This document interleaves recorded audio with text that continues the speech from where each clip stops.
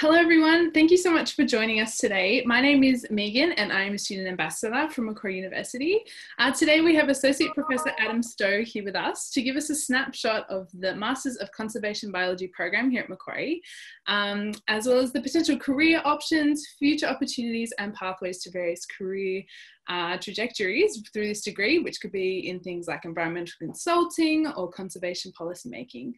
And so before we start, I would like to acknowledge the traditional owners and custodians of the country throughout Australia and their continuing connection to the land, waters and community. We pay our respects to them and their culture and elders past, present and future. So now I'm going to hand over to Associate Professor Stowe, and he is going to take us through a presentation about this degree. Thank you. Thanks so much, Megan.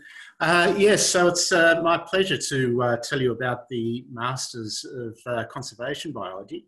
As Megan said, it's appropriate for conservation practitioners, those that are aiming to develop a career in conservation management, and also those that are already in that career and wish to skill up and learn new attributes to improve their work. So I guess the central theme that we're interested in terms of conservation management is the conservation of biodiversity. And you know what we're going through now is a period of time that's often referred to as the Anthropocene. And we're seeing massive losses of biodiversity through human actions. And of course, that's got a whole bunch of impacts that we're rather concerned about, not the least of which are the ecosystem services that this biodiversity provides. So what is biodiversity? Biodiversity is the variety of life on Earth, and it can be viewed at the genetic level, at the species level, and at the ecosystem level. And in the Masters of Conservation Biology, we address each of those levels of biodiversity. Okay, so that's what our primary sort of focus is, the underlying narrative of the Masters of Conservation Biology is dealing with biodiversity conservation. And at Macquarie, within the Department of Biology, we have a number of researchers that focus specifically on a whole range of attributes of biodiversity. So we have geneticists that are looking at the evolutionary relationships among different organisms and resolving taxonomic questions. We've got behavioural ecologists that are working on how individuals behave in different environments and how that behaviour itself can be valuable knowledge when it comes to conserving species in the wild. We've also got biologists that look at invasive species, both animals and plants, and how best to manage them. We work in terrestrial environments, we work in aquatic environments and the marine environment. So we cover the whole spectrum when it comes to biodiversity-based research. Okay, and you know, we've got researchers that are working on sharks, on reptiles, on a range of invertebrates, including pollinators. One of the most important ecosystem services that are provided by nature is in fact pollination, and we're seeing the crisis unfolding currently of having a lack of pollinators, and we've got some groundbreaking research occurring in all of those areas. So these researchers will be teaching directly into the Masters of Conservation. Okay. So if you're interested in looking up and learning more about the staff that we've got in the Department of Biology, there's a link here that you can go to and look at everyone's profile and the type of research that they do.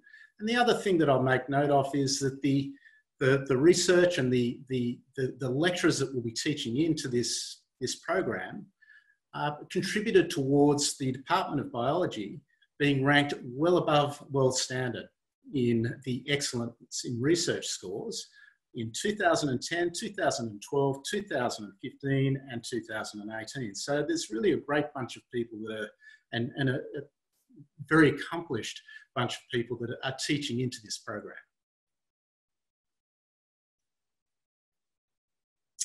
So what are the key features of the program? Well, you'll learn how to manage human activities in order to protect the environment for future generations. This is a theme that we're hearing more and more about in the media, and we aim to provide the skills to manage with a basis in scientific fact. Okay, so as I mentioned, you'll be taught by world-leading academics, and what we're particularly focusing on is the biological and management skills that can be addressed in a multidisciplinary way. And there's a very strong focus on practical work, both in the field, but we also provide laboratory experience as well. And one of the most important things that we really try to generate is the ability to critically evaluate information. We really want to develop problem-solving ability and all the sorts of skills that are required by a range of employers in this area. So let me tell you a little bit about the course structure. Okay, so depending on your background, okay, so to enter into the program, you need to have had at least experience with one undergraduate unit that involves biology or an equivalent skill set that you may have gained through employment. And then there are some foundation units that you may need to do if you haven't done an extensive undergraduate degree in biology, and they include statistics, learning about skills with biological data analysis, and then you get a choice among units that include genetics, life processes, ecology, evolution, and diversity of life. Okay, so they're the sorts of foundation units that you may need to do if you haven't had a full undergraduate degree in biology that covers those topics. Okay, so assuming that you have that background, then you can launch straight into the masters, which can take up to 2 years, depending on how much recognition for prior learning it might be available to you. Okay, so for the core zone of the masters, these are the units that you have to do. We've got 2 units that are based on either internships or research and practice. Okay, this is where you join lab groups and you get experience in a range of different endeavours with lab groups that are involved in conservation. Okay, so it might be biological research experience. This is where you actually carry out your own research under the supervision of somebody within a research group. And the other unit, conservation in practice, you can have an internship, and it doesn't have to be at Macquarie. We can place you in institutions outside of Macquarie where you gain experience in an environment of your choice. We have students that end up at Taronga Zoo or the Australian Museum or even further afield, even overseas if possible. Okay, so these are the core units here. You can see there's a range of different topics that are covered, including climate change, contemporary conservation issues in Australia, global issues are covered, and also what is quite a critical skill for a lot of employers, and that is geographic information science, so GIS. So these are the sorts of things that are included in the core zone.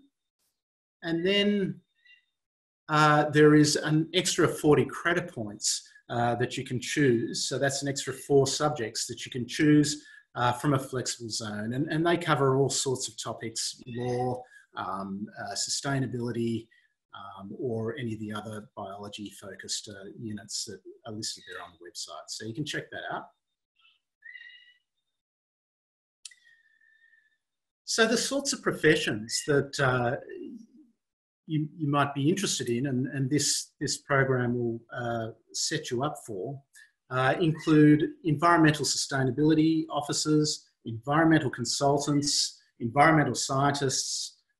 You might be involved in land care, the local councils as an environmental officer, national parks managers, or even research. We do have a number of students that actually transition from doing the coursework masters into a research-focused career where they end up going down that research-focused pathway. So there's a range of different professions that this program can lead to, and the sorts of employers that will be looking for graduates from the Masters of Conservation Biology include catchment management authorities.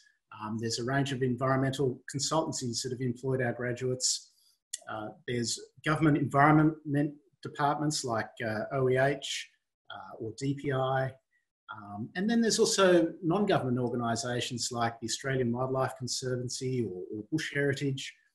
So there's a range of different employers that have taken up our graduates after successfully graduating from the Masters of Conservation Biology. So I think that's the summary that I wish to provide. So I'll leave it there, Megan, and for the presentation side of things. Awesome. Thank you so much. That was a really great presentation. So we do have some questions about various things to do with the Masters of Conservation Biology. So first off, we understand that conserving the environment has become a massive global priority. And this industry has a lot of potential ahead in terms of, trying to combat climate change or environmental destruction, those sorts of things. Mm-hmm. So in terms of careers, it's quite inspiring that we could become an environmental consultant or a conservation policymaker by doing this degree. Can you share some tips and give us some examples on the career path to these jobs and maybe some opportunities that come up in this degree for previous students? Sure. And look, Megan, you're exactly right. And it's been very much in our face, if I put it that way, over recent years, the sorts of environmental management activities that are needed, just with respect to climate change and fire management. There's been some emerging issues that are attracting a lot of attention. So how do you go about getting involved and developing your career path in these directions? Well, one of the things that we strongly advise while doing the master's program is that during the internship type units, you choose a placement in an industry where you're keen to develop contacts and develop your network. And then you can draw upon that network to, develop your career path after graduating. And I guess the other point that I'd make with respect to that is that you also develop your network with your peers while you're going through and doing the master's program.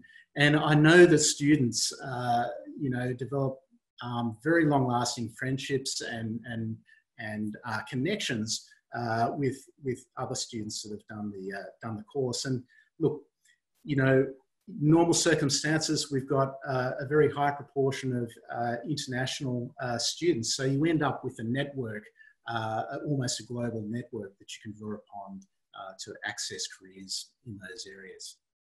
Yeah, definitely.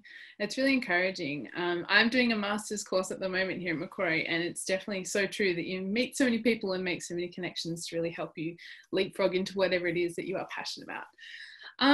So there's ongoing discussions on whether we should always pursue our passion first or if we should put employability first. I know for me, I'm really passionate about marine science, but it's definitely something that's quite relevant for me is I might not be able to find a job when I finish my master's. And I guess particularly for this degree, you have to be very passionate about conservation and those sorts of topics. So could you tell us a bit more about how you've pursued your passions into this area of study and what actually motivated you to do this? Yeah, happy to, Megan. Just first up, what I'd say to that before I talk about my own experience is, I would say pursue your passion. And with respect to the master's program, pursue your passion in terms of the topics that you might choose, where there's flexibility in that respect. Because what you find is that there are a whole bunch of skills that are embedded in each of those units that are fairly generic, and so they're transferable. So even if, you know, you didn't end up initially, you know, going down the pathway that you initially thought you would, you'll find that a lot of the skills that you learn are actually quite transferable. So I say just go with the passion, and you're actually learning a whole bunch of transferable generic skills anyway in a lot of cases. And for the really specific skills, well, they're usually fairly broad in application as well, like GIS. My own experiences, yes, are definitely driven by passion. So prior to actually starting up in the role that I've currently got, I initially trained following up my undergraduate degree as a teacher with the primary aim of getting involved in environmental education. So environmental education was my passion, and I did that for a number of years, teaching at a range of different levels. And then I decided that I wanted to pursue research, and I gained my doctorate and got postdoctoral experience, and eventually ended up with an academic position. So as you can see from that backdrop, the type of work that I do now, both in terms of teaching and my research, is also very conservation based, stems from a very strong interest in that area. Yeah, definitely. That's awesome. So for this industry, which I can tell that you've had a lot of experience in various fields, which is really cool. Given that it's such a niche market, I guess, practical experience is probably the main thing that employers are looking for in potential employees. And so what are your advices on multitasking, doing a degree to gain work experience and industry experience? Yeah, look, we do have a strong emphasis on a lot of that, on practical experience for the exact reason that you gave. You know, it's something that employers are looking for. And I guess my advice with that respect, over and above the focus that the Masters of Conservation Biology program has on those sorts of practical applications, is that if time's available, volunteer, you know, get yourself involved with different research groups and different research activities. Again, all it does is just build up your network of contacts and improves your opportunities for future employment. Definitely. I can definitely speak to volunteering.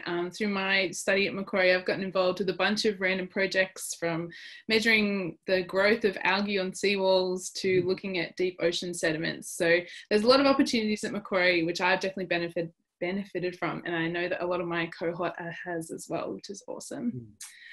Now, so many people are seeking opportunities for a career switch. So what are some of the transferable skills that are necessary to enable an effective career switch to this degree and to become a future environmental consultant? What would you suggest? So the sorts of skills that you might have already obtained that could be transferred to this program involve just sort of general numeric skills and general skills with communication and written language skills. I mean, they're all transferable and critical to success in just about any endeavour. With respect to the sorts of learning outcomes from the master's program itself, you know, I kind of mentioned this before, there's a whole bunch of generic skills there that you pick up along the way, and we're very happy to help students develop their portfolios and develop their CVs, and part of that help includes recognising which of those skills are in fact very much transferable to a range of different career trajectories. Yeah, definitely. And particularly kind of on that topic of skills, if say a student was looking at becoming an environmental consultant or kind of going down that path using this degree, what courses within the Masters of Conservation Biology should they focus more on?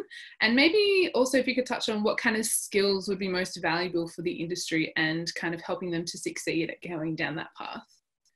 Yeah, that's a great question. The sorts of skills that are critical for that kind of activity include some of the numerical skills. So these are all included as part of the core set of units in the program. So, and if not, they're also included as part of the foundation option set. So I would say skills like GIS skills, data analysis skills are critical to those sorts of activities. And I would also point to the field-based units where you learn how to sample biodiversity, and then the statistics that are involved with measuring that diversity or richness, depending on the measure that you want to take. So yeah, there's a number of units that would feed directly into that specific career that you just mentioned. Definitely. And a lot of those practical units are really fun and where you meet people and get to chat to even locals. I went to Jervis Bay last year as part of my master's course, and just talking to locals about their concerns about environmental issues and helping them to understand more is really awesome and kind of helps develop those skills even more. So to become a specialist in conservation biology or even environmental consulting seems to never be as easy as maybe we think. There should be some fun parts and maybe some challenging parts out there as well. So can you share something interesting or challenging that you have experienced by kind of going down this conservation biology path? Sure. Well, as you say, I mean, there's a lot of extremes, both fun and hard work. So there's plenty of examples I could choose from, but perhaps one that kind of illustrates that nicely is that for my own research, I do a lot of work in the Amazon basin, the Brazilian Amazon. And it's absolutely fascinating in terms of the diversity and the sorts of wildlife that you see there. But there's challenges there as well. The challenges include remoteness and access to resources. And there's also challenges with respect to learning another language. That's one illustration. Look, just about wherever you end up. So I also work in arid Australia, and that's got the same sorts of challenges. You know, there's environmental extremes, there's remoteness, but you know, some of those landscapes are just absolutely amazing. So, you know, I think you often encounter both extremes, irrespective of what you're focusing on. Yeah, for sure. Well, that brings us to the end of the questions that I have to ask you. Thank you so much for joining us, Associate Professor Stowe. It was really great to chat with you and to hear more about the Masters of Conservation Biology here at Macquarie. And thank you all for joining us as well. We hope you've had fun listening to what Associate Professor Stowe has to say. If you do have any more questions, please feel free to book a one-on-one consultation using the link on the screen here. It's definitely a great way to answer any of the questions that you have, but also just to find out more about this degree and any of the other degrees here at Macquarie. And also you can replay this recording if you do want to find out any more information about the course structure or even pathways associated with that. So thank you again for joining us, and we hope to see you here at Macquarie soon.